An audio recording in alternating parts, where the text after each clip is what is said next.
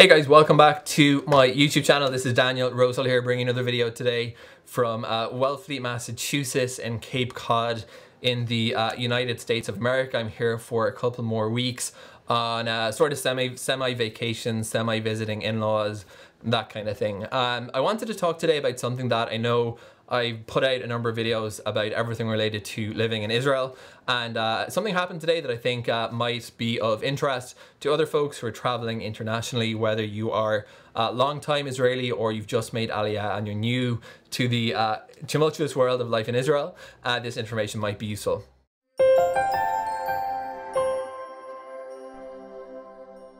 So every time I've traveled outside of Israel, which is not that frequently, I typically do one, sometimes two trips abroad per year to see family, that kind of a thing. I've always made sure to purchase health insurance. Now, the insurance company or the healthcare HMO, health maintenance organization, in Hebrew, Kupat Cholim, that I've been with pretty much since the start of my Aliyah journey has been Maccabi, and as I've said in a couple of videos on this channel, I really recommend them. I think they do a terrific job.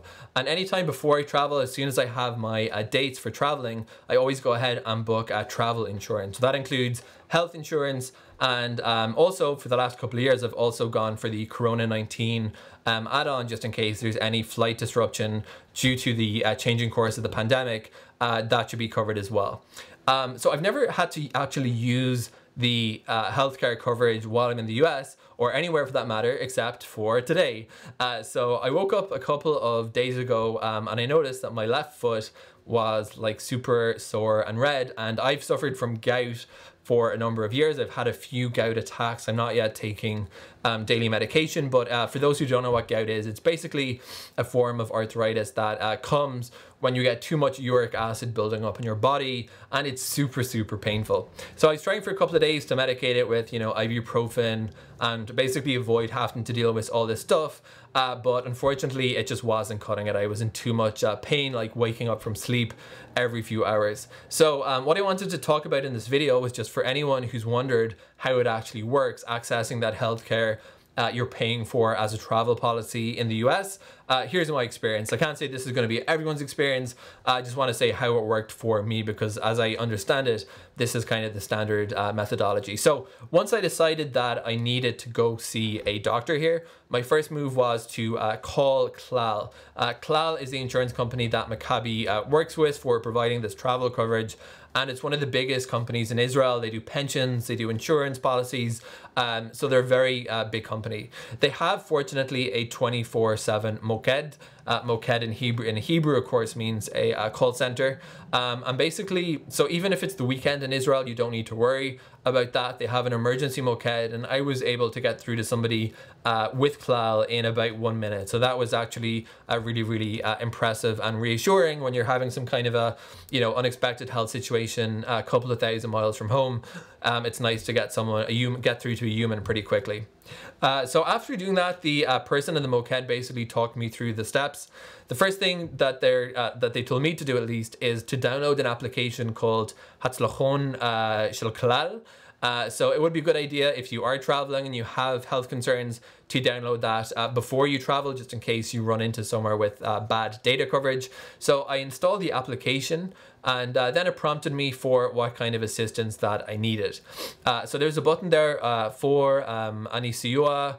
Ani zakuk la siyua b'chul, or ani sarich siyua b'chul. I need support outside of Israel.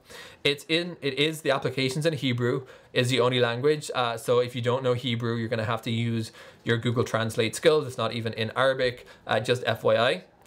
So I clicked onto this button, and then it gave me my United Healthcare policy details. Now, these were already generated and in the system, so it might be actually worth getting your United Healthcare details before you actually leave Israel. So United Healthcare is the American insurance company that Maccabi works with, or Klal works with.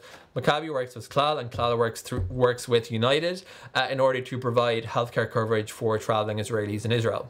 So once I clicked on this, I got my policy, my digital policy up on the screen, and that's basically the first thing that you're going to need. You're going to need a policy number with United, and then you're going to have to find a healthcare facility near wherever you are in the USA that takes United healthcare insurance. So the first step was that. Now, one little trick that I recommend doing, because we're vacationing in Cape Cod, which has spotty internet, I screenshotted that policy just so that if the data dropped, I would have that on my phone. I recommend doing the same thing, because you never know when you're going to lose data or whatever. So that's the first thing you need to do, and then you need to find a United place that takes United. So even though we're somewhat rural where we're holidaying in the US, it actually wasn't difficult to find a clinic that did walk-in appointments. My healthcare situation was pretty low level. Gout is technically urgent care, but it's not, a serious emergency for the most part, as I understand it. So I had a pretty seamless visit to a healthcare facility here, located just a few kilometers outside of Wellfleet. Outside of Orleans, which is also on Cape Cod.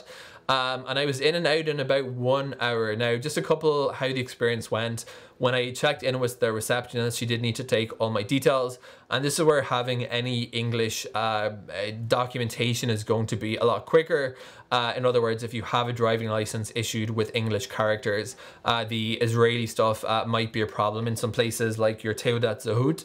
So that's just one sort of pro tip, if you will, is if you have one, it's very, very recommended to carry some kind of proof of ID that will be accepted and which is in English, so that the folks can understand it here. So that was the first thing I had to do, and that was pretty much it. And then I was basically checked in to their system, and within 20 minutes I saw a doctor who took one look at my foot and was like, okay, this is gout, here's your prednisone. So that was the first part, having to look up a United Healthcare facility. They do have a lookup thing on the internet, so you can put in your zip code in the US or your location, and you can find all the providers who are close to you. So after I did that, they rung in my prescription to CVS. Now, I'm not originally from the USA, so this was something I didn't know about. People watching this video might be from America, and you know how the system works. But they basically called it into a specific CVS. And then all I did was I went up and picked up my prescription. Now, something else to point out is that my prednisone cost $4, and we asked the pharmacist what the usual price was for however much prednisone I was prescribed, and he said it was like $20. So even though it's only a travel policy, you are getting cheaper prescriptions if you require them, and you're also getting cheaper visits. It did say on the United Healthcare card that there would be a $50 deductible, or also called, I think, a copay. I'm not sure if they're the same thing, but basically you have to pay $50 even with the coverage. In the end, the receptionist was able to put through my Maccabi policy through their system, and she didn't send us a bill. I'll look a bit dumb after making this video if we get a bill for like $2,000, but I really don't think so. She said it was approved and there was no payment requested or required, so that was really good as well. So basically, I would say today's experience, my only prior knowledge of healthcare in the US is that unless you have the right coverage, it can be astronomically expensive and very, very bureaucratic and complicated. I have to say, being with Maccabi for years, this was a really, really fluid experience. Between the researching process and speaking to the Moquette, etc., it took me maybe 1 hour of planning to find a place to get treated. And I got the medication for $4, and my gout attack is already on the mend. So definitely something personally, I am an anxious person, but I always do worry every time I travel outside of Israel, what happens if something goes wrong, God forbid, to my health and I require healthcare. And based on today's experience, it was really, really good, really impressive. Again, my recommendations based on what I did. If you're with Maccabi and therefore you take out insurance with Klal, and therefore you end up with United, it's worth doing two things if you're really worried before you travel. Number one is downloading the Hatzlachon Shel Klal, their outside of Israel emergency assistance application before leaving Israel, just in case you don't have much data while you're there or while you're here. And the second thing is just looking up the facilities in your area that take United Healthcare as an insurance, you'll find urgent care clinics, regular appointment clinics, doctors' practices, etc. Really scams to get it. Hope that video is useful. If you do want to get more videos about everything connected to living in Israel, I do have a YouTube playlist called Living in Israel that just contains videos on this topic, so I'll put a link to that in the description. I hope this was useful. I hope no one leaving Israel requires medical care, but if you do and it's your Maccabi, this may be one experience, but it was definitely a lot better than I expected. Thanks for watching, and if you'd like to get more videos from me, please feel free to subscribe to this YouTube channel.